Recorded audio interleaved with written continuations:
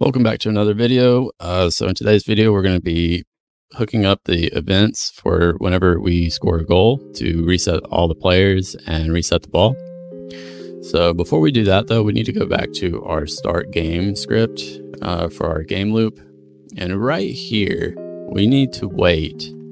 We need to do a repeat wait until now. We want to rs game dot conditionals game active repeat wait until game active dot value equal to true. All right, so like what this is doing is if the game is like paused or not active, then it's going to stop the clock.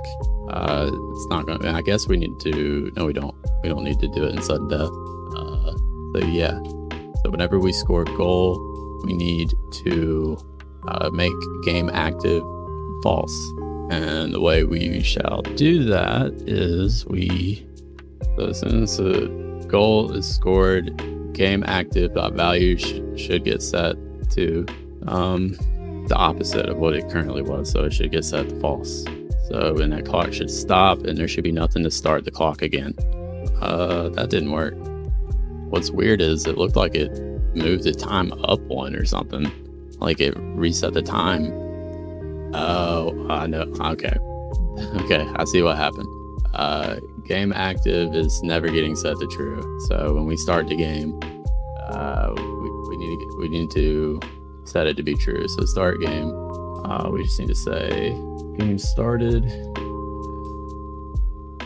Game active dot value equals true. So now it should do what we originally expected it to do. It should stop the clock whenever we score. And there we go. Okay, so now we need to wait. We'll wait like 5 seconds. And then all we got to do now is say SS events, reset ball, fire, SS events, reset players, fire. We're going to wait 3 seconds.